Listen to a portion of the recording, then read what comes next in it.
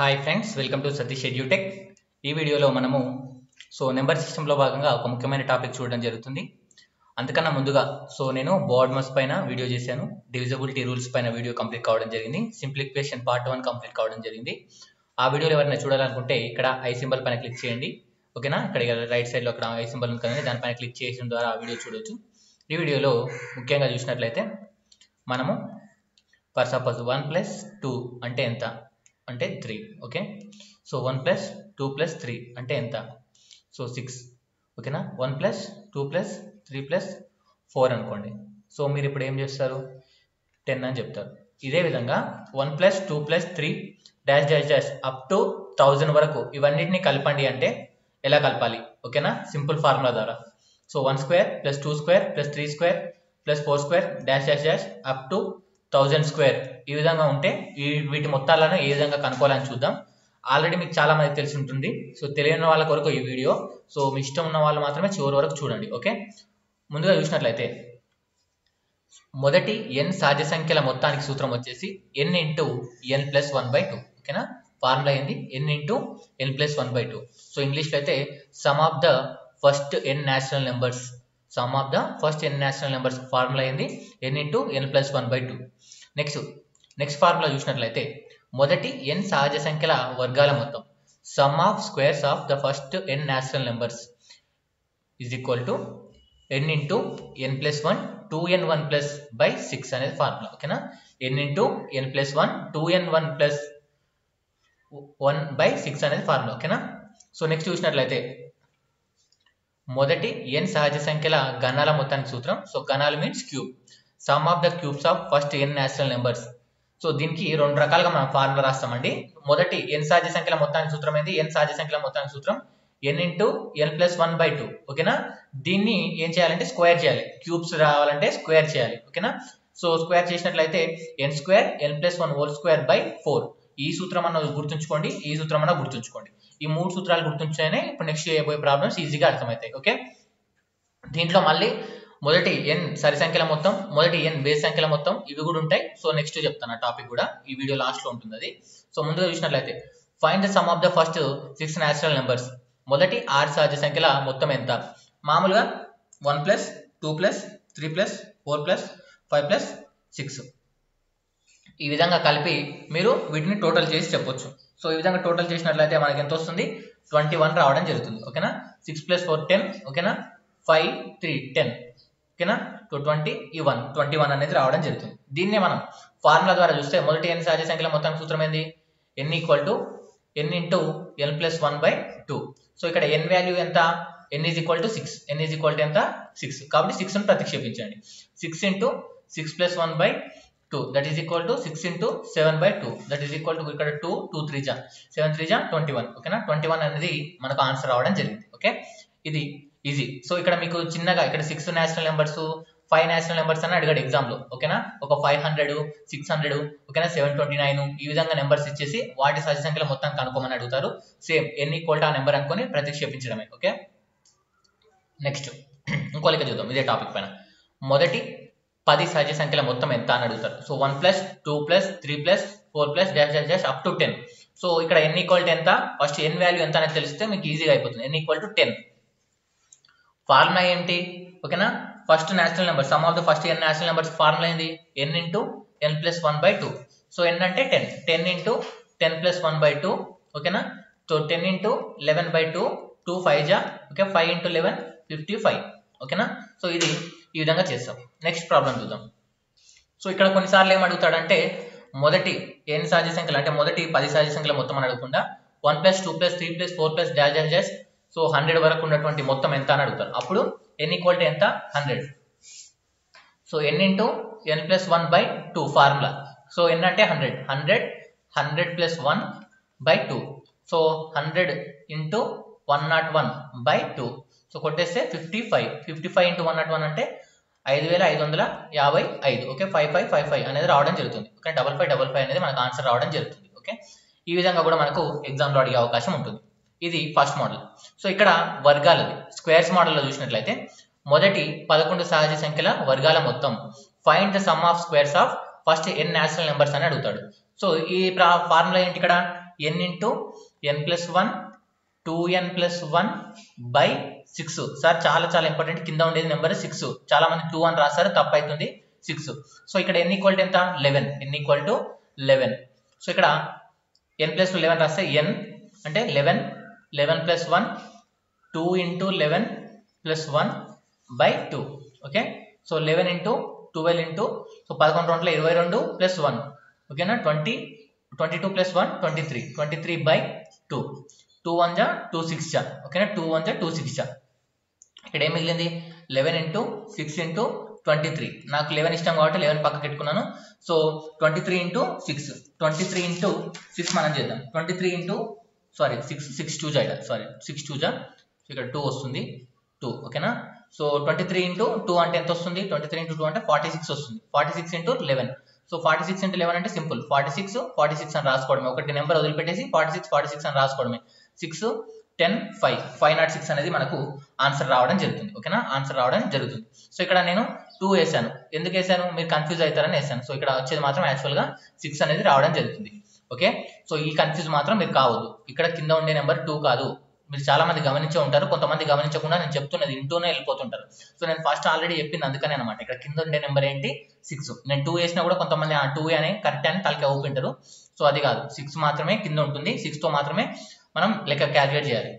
Next 1 square plus 2 square plus 3 square plus 4 square up to 20 square వరకు ఉన్నటువంటి total ఎంత అని అడుగుతారు. సో ఈ విధంగా కూడా మనకు అడగవచ్చు. ఒకటి ఇక్కడ మనకు పదాల ఆధారంగా ఇవ్వచ్చు, లేదా ఇక్కడ డైరెక్ట్ నెంబర్స్ కూడా ఇవ్వచ్చు.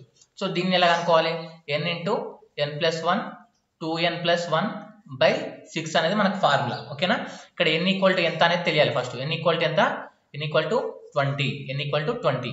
సో 20 ఇంటూ 20 ప్లస్ 1 అంటే 21. ఓకేనా, 20 ఓకేనా 2 into 21 2 into 20 plus 1 that is equal to buy 6 ఉంటుంది. బై 6 20 ఇంటూ 21 అలాగే ఉంచా. 20 ఇంటూ 2 అంటే 40 ప్లస్ 1 41 బై 6. ఓకేనా, 41 బై 6 అని ఉండడం జరిగింది. ఇక్కడ చూసినట్లయితే 2 జా, ఇక్కడ చూసినట్లయితే 10, సో 7. సో ఇక్కడ మనకి ఇది కట్ అయిపోతుంది. నెక్స్ట్ చూసినట్లయితే మనకి ఎంత మిగులుతుంది 41. సో 41 ఇంటూ 7 ఇంటూ 10 మిగులుతుంది. ఓకేనా, సో 10 అలాగే ఉంచాను. 41 ఇంటూ 7 అంటే 7, సో 4లో 28. సో 2870. ఓకేనా, 2870 ఇక్కడ ఈ విధంగా రావడం జరుగుతుంది. సో ఈ క్యాల్కులేషన్ పార్ట్ మీరు చూసుకోండి సార్. మీకు ఇక్కడ వాల్యూ ప్రతిక్షేపించడం వస్తే సరిపోయినట్టే. క్యాల్కులేషన్ నేను ఒకవేళ మిస్టేక్ చేసినా మీరు కరెక్ట్ చేసుకోవచ్చు. ఓ క్యాల్కులేషన్ తప్పిపోయినంత మాత్రాన నేనేదో పెద్ద తప్పు చేసినట్టు మీరు భావించొద్దు. సో క్యాల్కులేషన్ పార్ట్ మీరు చూసుకోండి. ఎట్లా అంటే నేను చెప్పిన ఆన్సర్ మీరు బట్టి పట్టుకోవాల్సిన అవసరం ఆన్సర్ కాదు సార్, మీరు బట్టి పట్టాల్సింది ప్యాటర్న్. ఓకేనా, ప్యాటర్న్ మీకు తెలిస్తే చాలు, ఆన్సర్ ఎలానైనా తీసుకురావచ్చు. నెక్స్ట్ ఈ గణాలు మీన్స్ క్యూబ్స్ పైన మొదటి 5 సాధ్య సంఖ్యల గణాల మొత్తం means 1 cube plus 2 cube plus 3 cube plus 4 cube plus 5 cube total కలిపితే ఎంత అవుతుందని క్వశ్చన్. సో దీనికి సూత్రం ఏంటి, n into n plus 1 by 2. So ఈ మొత్తానికి హోల్ స్క్వేర్, ఈ ఫార్ములాను ఉపయోగించి మీరు చేయొచ్చు. సో ముందుగా n అంటే ఎంత, ఇక్కడ n అంటే ఎంత 5 into 5 plus 1 by 2. Okay, so ఈ స్క్వేర్ అలాగే ఉంది. 5 ఇంటూ 6 బై 2 హోల్ స్క్వేర్ అలాగే ఉంది.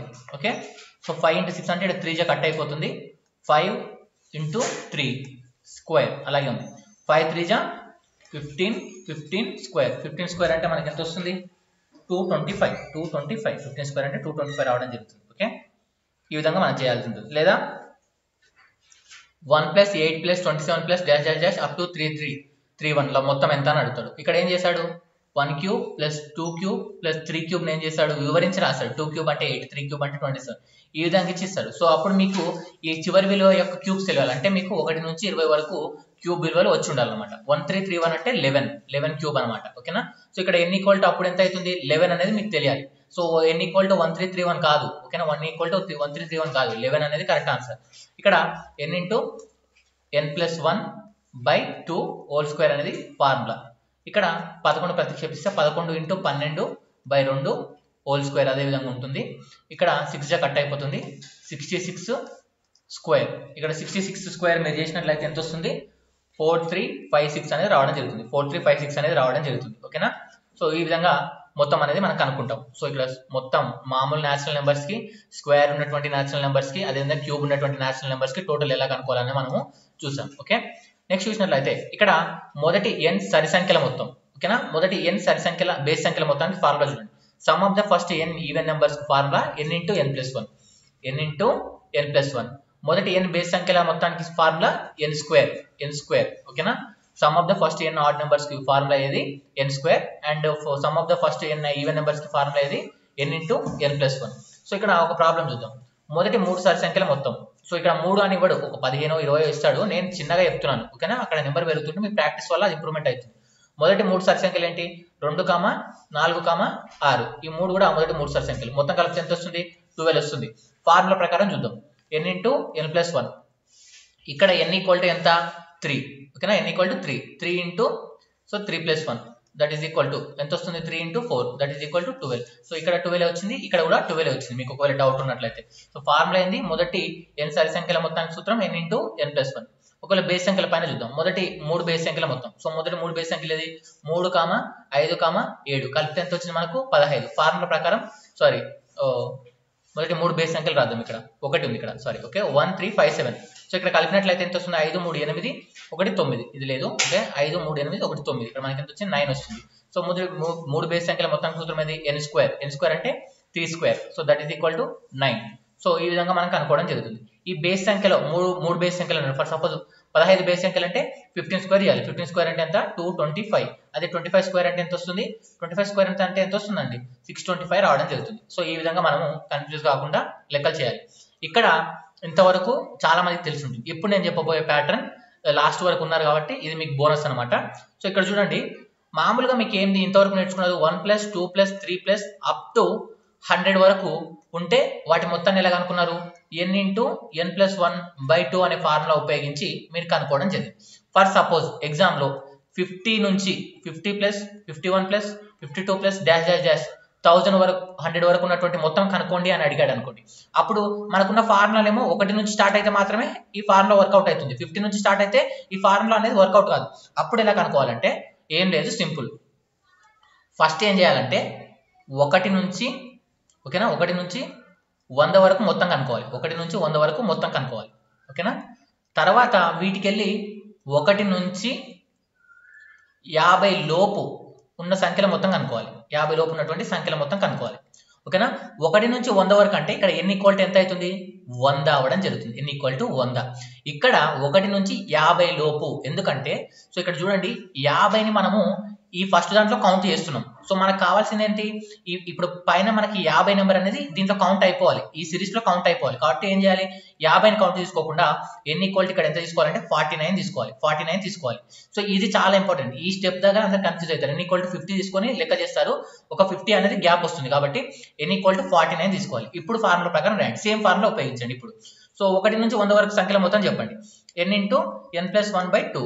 So that is equal to 100 into 101/2.